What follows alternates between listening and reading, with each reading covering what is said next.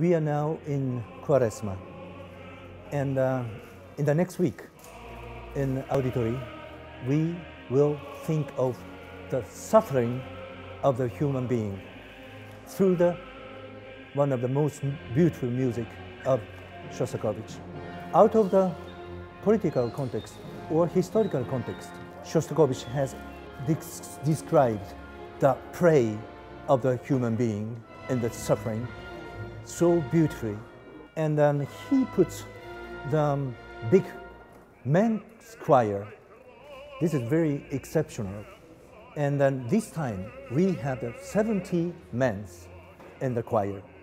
And then as a bass solist, we invited Yuri Boribarev. And they sing about the fear of the human being or the suffering, and even the caricature of the great people in the history. But at the end of the music, you arriving to the transfiguration from the sufferer. This is the reason why we are trying to send you the profound spiritual present in the L'Auditori in the next week.